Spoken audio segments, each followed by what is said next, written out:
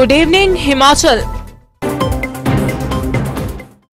बिलासपुर जिला में पुलिस ने नशे की खेप पकड़ी है। इस मामले में 4 बदमाश पकड़े गए हैं। जानकारी के अनुसार नैना देवी भाखड़ा संपर्क सड़क पर मंडियाली में पुलिस और SIU टीम ने नाका लगा रखा था।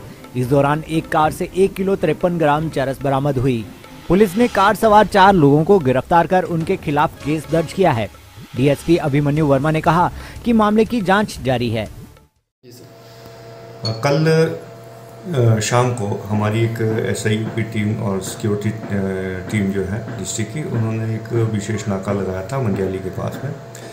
तो वहाँ जब ट्रैफिक चेकिंग और गाड़ियों की चेकिंग वो कर रहे थे, तो उसी समय एक गाड़ी जो एल्टो नंबर था उसका HP 33T टेम्परेरी नंबर 9401 वो कोहनी मोड़ की तरफ से आई है।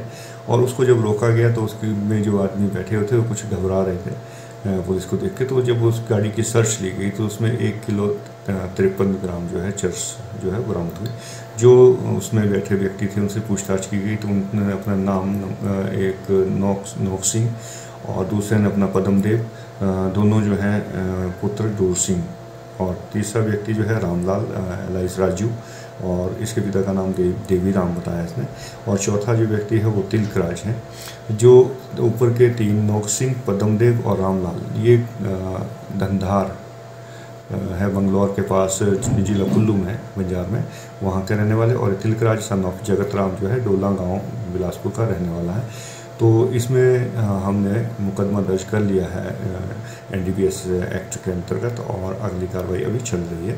आज इनको पेश किया जाएगा और जो भी आगे इन्फॉर्मेशन इनसे निकलती है, जो भी जांच में आगे आएगा उस पर भी आगे कार्रवाई की जाएगी कि कहाँ से इन्होंने लाई है, कहाँ से खरीदी है और ट्रांजैक्शन कैसे हुए, उस सबका अभी विश्लेषण।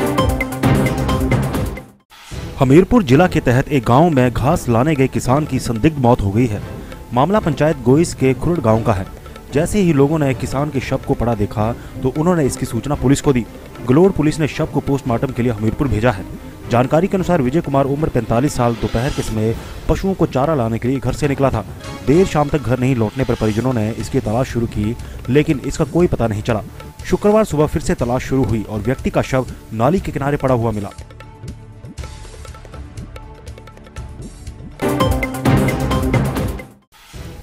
फतेहपुर के विधायक सुजान सिंह पठानिया के निधन पर पूर्व मुख्यमंत्री प्रेम कुमार धूमल ने दुख प्रकट किया है। उन्होंने कहा कि शुक्रवार को अचानक ही दुख समाचार सुनने को मिला। लगातार 8 बार विधायक रहे सुजान सिंह पठानिया एक सरल स्वभाव के मिलनसार छवि के नेता थे। प्रदेश ने एक ईमानदार सच्चा नेता खो दिया है। पूर्व मुख्यमंत्री ने कहा कि वे विद्यार्थी जीवन से उन्हें जानते थे। पठानिया का चले जाना एक दुख भरा समाचार है। प्रभु उनकी आत्मा को शांति प्रदान करे। हिमाचल प्रदेश के एक वरिष्ठ नेता, पूर्व मंत्री, वर्तमान में फतेहपुर के विधायक, मेरे परम मित्र श्री सुजान सिंह पठानिया जी के दुखद निधन का समाचार सुनकर बहुत दुख हुआ। एक हंसमुख व्यक्तित्व, सरल स्वभाव, ईमानदार छवि और सब में लोकप्रिय मित्र के तौर पर जाने जाने वाले श्री पठानिया को मैं विद्यार्थी जीवन से ही जानता था।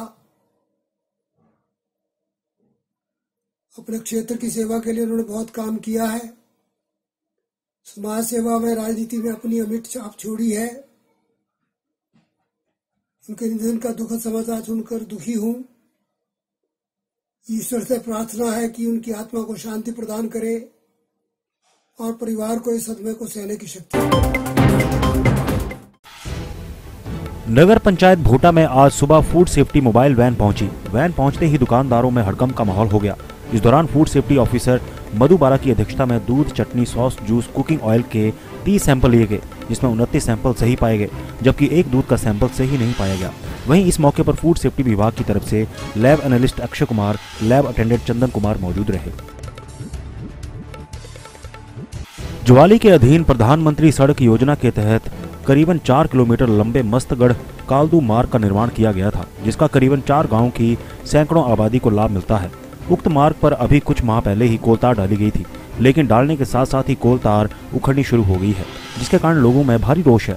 उन्होंने कहा कि इसकी शिकायत 1100 पर भी की गई है, लेकिन अभी तक कोई कार्रवाई नहीं हो पाई है।